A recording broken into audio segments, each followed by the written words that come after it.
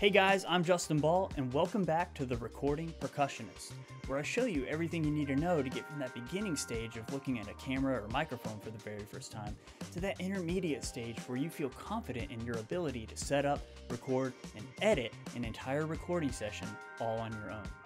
In the last video, I walked you through the properties of sound and some of the terminology describing sound before it enters the microphones. After sound is effectively captured, a whole new world of terminology is introduced. Today, I'll start by walking you through the journey of sound from the microphones to the headphones or speakers and clarifying those differences in terminology. So, if you've heard terms such as line level, preamp, audio interface, gain, signal-to-noise ratio, sample rate, and bit rate, these are all terms used to describe characteristics of sound after they enter the microphone.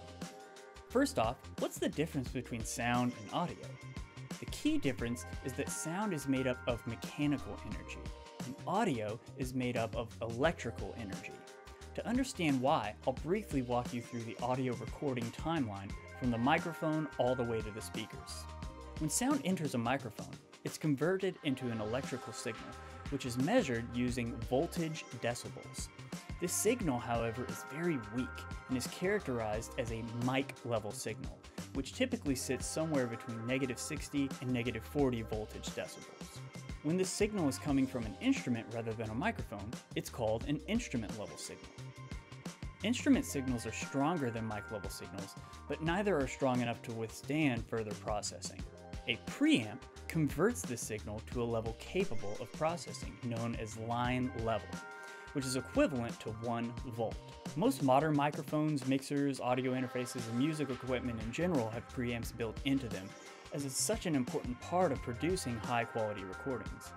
After the signal is boosted by the preamp, the audio interface converts the strong electrical signal into a digital signal and sends it to and from a computer for processing. Once the signal reaches the computer, it's processed using a digital audio workstation, or DAW, where it can now be manipulated in a variety of ways, either in the DAW itself or via various plugins. Once the audio has been processed, it can then be played back through speakers or headphones.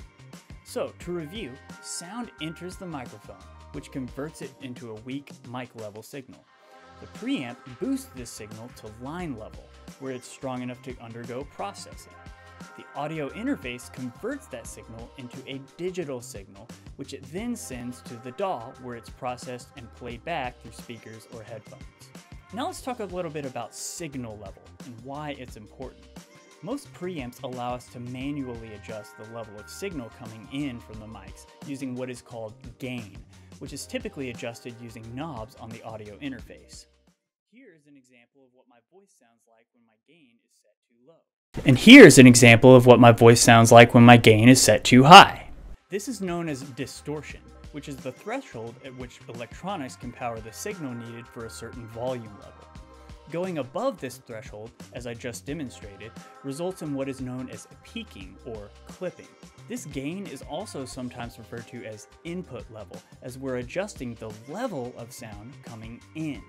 Gain is also commonly used when referring to output, meaning the level of sound coming out of the speakers or headphones. In a perfect world, we'd be able to capture only the sounds we want to. While we can't physically eliminate unwanted sounds, modern technology does allow us to get pretty close. There are several different types of noise that we work with in audio recording. There's the most obvious, which is background noise, which, depending on the degree to which it's present, will always show up in any recording. Noise can also be a result of the microphone, preamp, audio interface, or any other part of the audio recording timeline. We refer to the base level of noise generated by an audio device as the noise floor. It's important to choose the right gear in order to push this noise floor as low as possible to ensure high quality recordings. There's also ambient noise, or room noise, which is the result of the reflections of sound throughout the surrounding environment. The signal-to-noise ratio compares the level of a desired signal to the level of noise.